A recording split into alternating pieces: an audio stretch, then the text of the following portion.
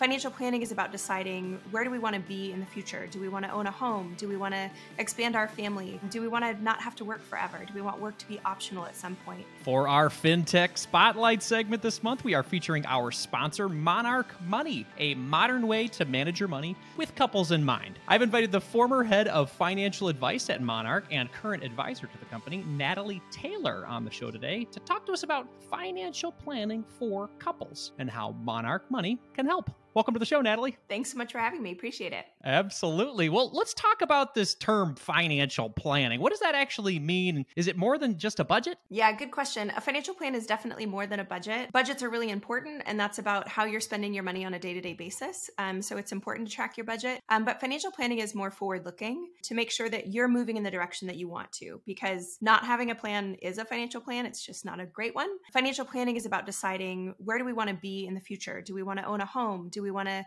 expand our family? Do we want to not have to work forever? Do we want work to be optional at some point? If those are things that you want to pursue, then a financial plan is your path to getting there. Got it. Could you talk about the elements of a financial plan? I get the grand scheme of it, but what are the elements that make up a financial plan?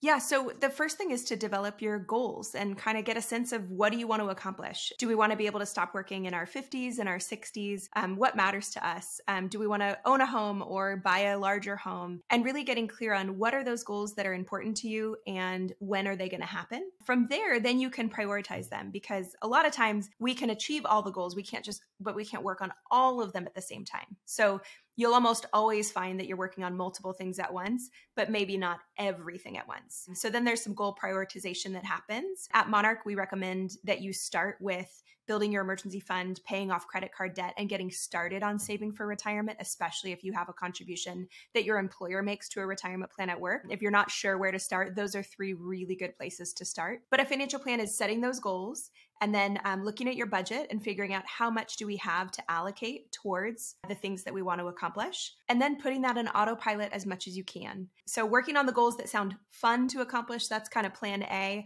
Plan B is making sure that you're protected even if things don't go according to plan. So that would be things like making sure that you have life insurance if you need it, and disability insurance to protect your income, homeowners insurance, auto insurance, all those kinds of plan B sort of things, maybe even an umbrella policy if your net worth is on the higher side, so that you'll be okay no matter what happens. I love it. Natalie, you used this word fun, and then you also talked about budget. I don't understand what you're saying. How can a budget be fun?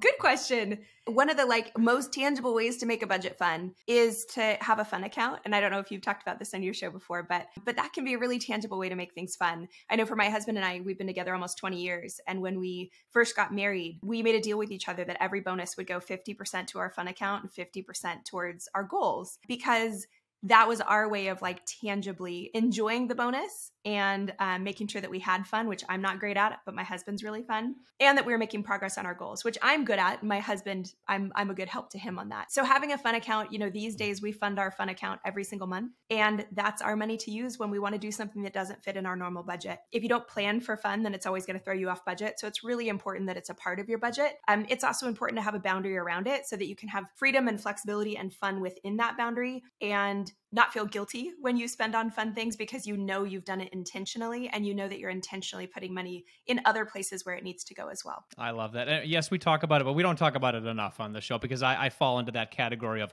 goal setting and planning. But I think that moving our goals and our goals together as a couple specifically towards what do we care about the most? What do we want to be doing more together as a couple? How can we make this relationship awesome? That's fun, right? And if you can make your money work for you in that direction, that is even better. Let's talk about some areas, maybe as couples are starting to develop their financial plan, or even just thinking about the things you brought up. Where can they maybe make some mistakes in the process? What are some pitfalls along the way when we're talking about financial planning for couples? I think one of the pitfalls is not getting on the same page from the start on your core values. So core values just means what matters to you at the end of the day. This isn't like a side of an elementary school that says respect, integrity. That's not that kind of thing. Core values are really if you had to make less money, what would make it worth it? Right? For me, it would make it worth it if the work was meaningful. And meaningful work is one of our core values. values. It would make it worth it to me if I could have more time with my family, because family and connection is one of our core values, right? So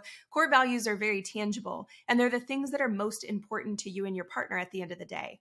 And so starting there, I think, is really key as you look at any budgeting decisions or any goal decisions, to make sure that they're in alignment with your values and represent your values. So I think that's a mistake that that people make, is they don't start there. I think another one is not balancing across goals. So if we think of, there's kind of three kinds of goals. There's savings goals, investing goals, and pay down goals. Most goals that you'll have, financial goals that you'll have, will fit into one of those buckets.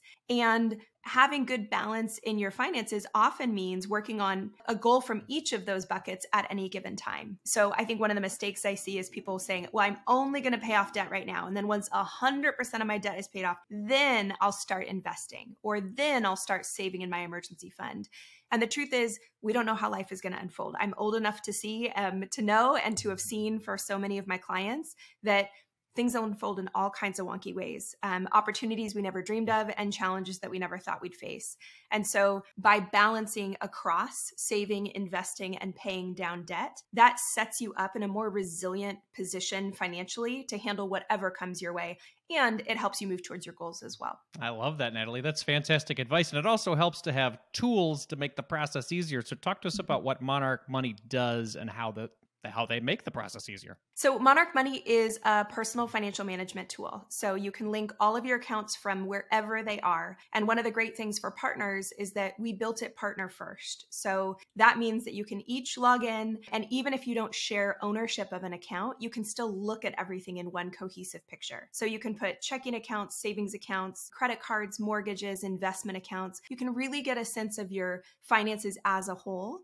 And then you can set up a budget or a plan for how are we going to spend, and you can track against that. You can be as detailed or as broad as you want, but it's a way to sort of be a command central or a dashboard for your financial life as a couple. And what we're building towards is the ability to, and you'll see some of this functionality in the app right now, the ability to track your progress towards your goals, to say we're working on retirement and college for the boys and buying a new home and paying down a mortgage.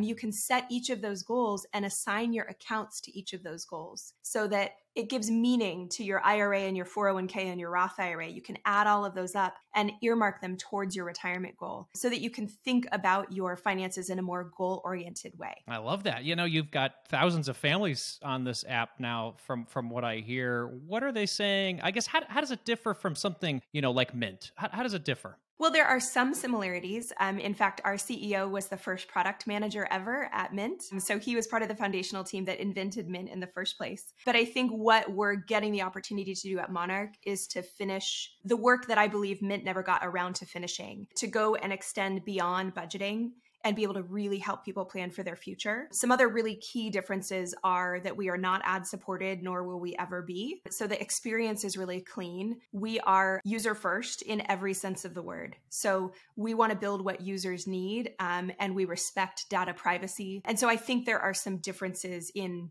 those ways as well. We also have a really active development team that is constantly adding new features. And I think that's a little bit different too after Mint's acquisition many years ago. I think things changed in terms of momentum towards making the app better. And Monarch, we're really in the weeds working on it every day to make it better for our users. I love that. Yeah, there are certain companies that maybe have had the stronghold for a while, and then they just, I guess they rely on that stronghold as opposed to continuing to innovate. So that's what I love about competition. It's fantastic because the consumer wins in the competitive world. Talk to us about the cost, because if you guys say you're not doing ads and things like that, there's obviously a cost to it. Talk to us about that. Yep. Yeah. So it's either $100 a year or $14.99 a month. And so it's a premium product. The reason that we don't give it away for free is because we don't want to have an ad-supported experience. We don't want to be helping you get out of credit card debt and then also selling you credit cards. There's just something fundamentally that doesn't jive for us in doing business that way. So yeah, $14.99 a month or $100 a year. Thank you for being very real about a real issue in our financial services world. I appreciate that.